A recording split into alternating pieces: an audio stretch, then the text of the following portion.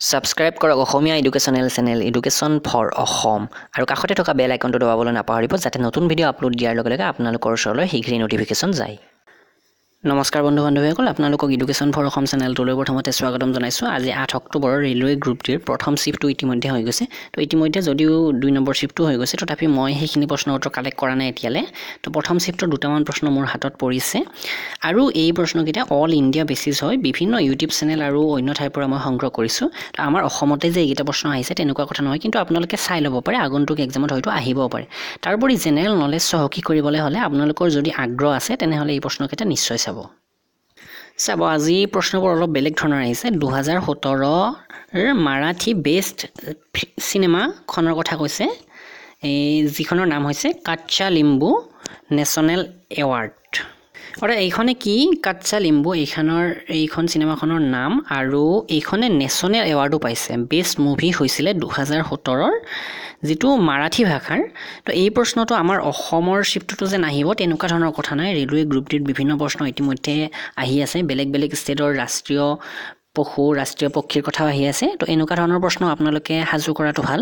2 নম্বৰটো হৈছে দেৱেন্দ্ৰ ঝাঝৰিয়া কোন সে খেল সে সম্বন্ধিত হে। দেৱেন্দ্ৰ ঝাঝৰিয়া কোনটো খেলৰ সৈতে জড়িত? তো তেওঁ জেভেলিন থ্ৰৱাৰ এগৰাকী, তেওঁ ৰাজস্থানৰ।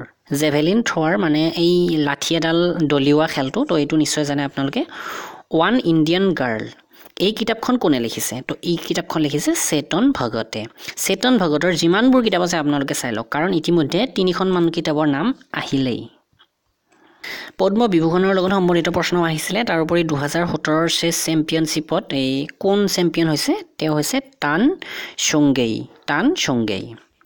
তাৰপাছত আছে মুদ্ৰা ৰাক্ষসকে লেখক। মুদ্ৰা ৰাক্ষস এইখন কিতাপৰ নামটো নিশ্চয় শুনিছে আপোনালোকে, বিশাখা দত্ত এই কিতাপখনৰ লিখক আছিলে, মুদ্ৰা ৰাক্ষসৰ লিখক।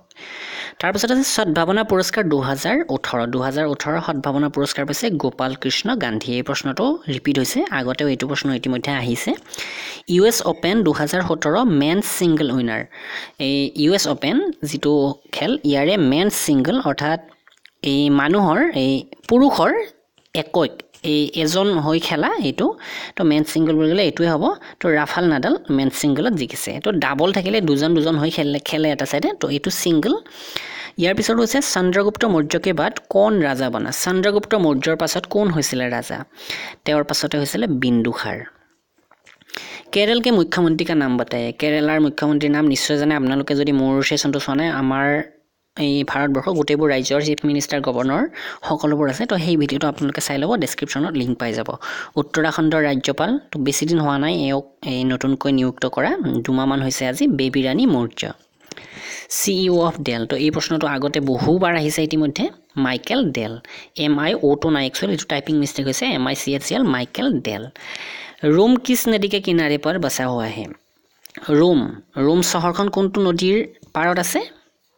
তো এই প্ৰশ্নটোৰ এইটো উত্তৰ নহয়, মই এইটো আপোনালোকক অন্য এটা ছিজনত আৰু আজিৰ লাষ্টত ৰাতি আপোনালোকে পাব। গোটেইকেইটা শিফ্টৰ প্ৰশ্ন উত্তৰ মই অসমীয়াত আপোনালোকৰ বাবে আগবঢ়াম, তো সেই শিফ্টটোত পাই যাব।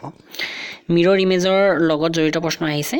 এই বেংক শব্দটো মিৰৰ ইমেজত কেনেকুৱা দেখা হ'ব? তো এইখিনিত যদি আমি দাপোনখন ৰাখোঁ, অৰ্থাৎ আইনাখন ৰাখোঁ, তেনেহ'লে এইটো ওলোটা হ'ব, ইফালৰ পৰা আৰম্ভ হ'ব, BA, তাৰপাছত Nটো হ'ব ওলোটা, তাৰপাছত Kটো এনেকৈ হ'ব। তো এনেকুৱা ধৰণৰ হ'ব।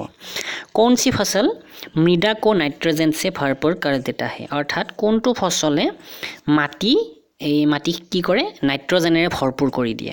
তো এনেকুৱা ধৰণৰ খেতি আমি এই ধান খেতি কৰাৰ আগতে বা বিভিন্ন খেতি কৰাৰ আগতে কৰা প্ৰয়োজন। তো তাৰে ভিতৰত হৈছে মটৰ খেতি কৰিলে কি হয়? মটৰ য'ত খেতি কৰা হয় তাতে মাটিখিনি নাইট্ৰজেনেৰে ভৰপূৰ হৈ যায়। আৰু নাইট্ৰজেন যেতিয়া মাটিত থাকিব তেতিয়া যথেষ্ট ভাল হয়, পিছৰ খেতিটো যথেষ্ট লাভদায়ক হৈ পৰে। লাল আৰু হৰি প্ৰকাশ মে কি তৰংগ દર সবচে অধিক হতি হে।